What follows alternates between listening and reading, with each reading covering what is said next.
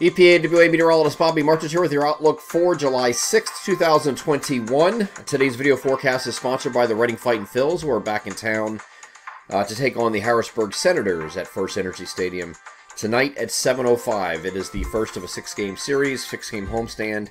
Actually, the homestand is going to go a little bit longer than that. We have 2 straight weeks of home games, but this is the first 6-game series. Starts against the Harrisburg Senators tonight at 7:05. You get your tickets at rphils.com. Today we have very hot conditions across the region, so next couple of days, as a matter of fact, we have this 90 to 95 degree range from north to south, and this is going to be a pretty hot go at it the next couple of days. We have thunderstorms listed both days, and today's thunderstorms are kind of in question a little bit of where exactly they venture and how far south they go, and also the severity of some of these storms because the shear values are not very good. The area of low pressure that's driving this is up here in southeastern Canada, so we are far removed from the area of best forcing. So if you don't have a lot of shear, which is typically you want to see between 25 and 30 knots or greater of shear, and we're seeing some values here that are single digits, teens, that's not very good. So that means that the storm cannot sustain itself over a long period of time, even though the NAM is suggesting you're going to have a congealed line going. But the pulsing, the severe part of the storm, so that there's little parts of a line that would be severe and some that's not. So you might have some that pulse up and become severe, but they will not be able to sustain themselves, and they end up collapsing and choking themselves out, basically, of their own rain-cooled updrafts that are running out in front of the storm.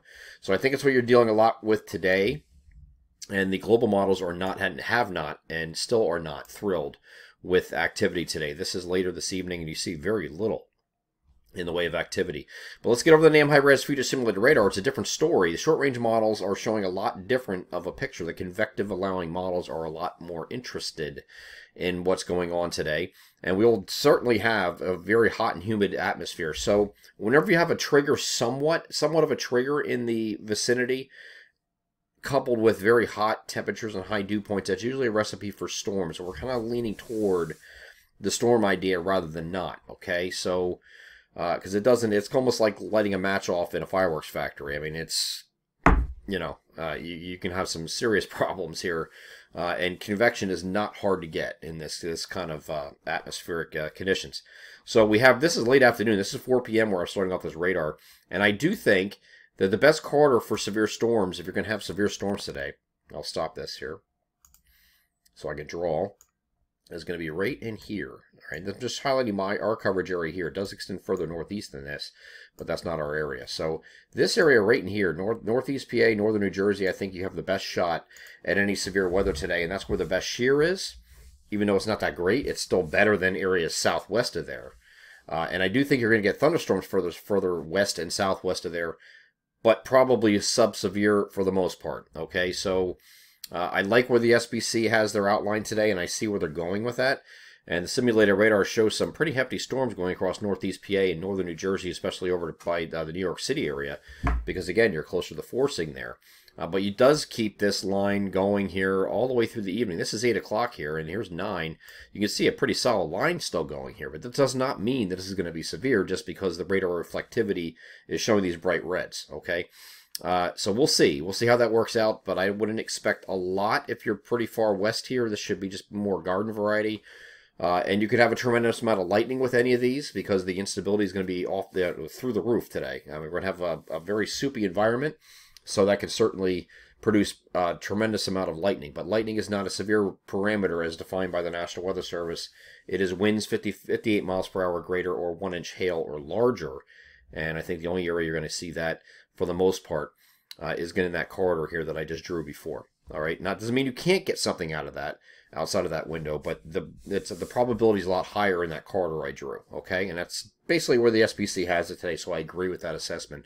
And then going forward here to Wednesday, we have a prefrontal trough that may make its way through the region, give us some more chances for scattered thunderstorms. And this might involve more of the interior in terms of getting some stronger storms here on Wednesday as well. At least the marginal risk was up here at the time the video was recorded for Wednesday. So there will be some more activity here on Wednesday too. This can be the start of several days here until we get a cold front on Thursday to try to push through, or it's going to attempt to anyway, And we'll have scattered thunderstorms straight through Thursday, maybe even Friday yet, before this is we finally get a break in the action toward the weekend. Now, the next thing we're going to take a look at here is, besides all these frontal boundaries I'm talking about, is Tropical Storm Elsa. Elsa is going to make landfall somewhere here in the Big Bend of Florida, most likely, and continue up the coast. And you can see that here. Here's the prefrontal trough noise here on Wednesday that gives us our thunderstorms. Here's Elsa, already made landfall to Big Bend, moving across Georgia and then the Carolinas. Here's the cold front Thursday that gives us more scattered showers and thunderstorms, but Elsa's moving across the Carolinas here at this point later on Thursday. And then it gets awfully close, if not passing over our far southeastern coastal sections. I mentioned this in a Long Range Friday. We were watching Elsa, and this is something that we are going to keep an eye on, that we could have some fringe impacts at the very least for places like Ocean City, Maryland, all the way up to Sandy Hook. And the trend has been to push us a little bit further west, kind of maybe going right over the Chesapeake Bay area and the Delmarva, which would bring some rain with it overnight, Thursday night into early Friday morning until this passes by.